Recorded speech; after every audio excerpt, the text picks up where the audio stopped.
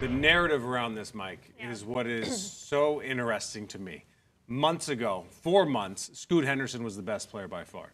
Recently, Adrian Wojnarowski and Jay Billis of ESPN have both come out and said that if the Hornets want the best player available, they easily, most certainly, go get Brandon Miller. That's the narrative that has changed in the last. Like a week. 36 hours. It's changed. Yeah. That's not something that changes so dramatically. Like you look at Vegas, Mike. It was yesterday. Scoot was the favorite massively.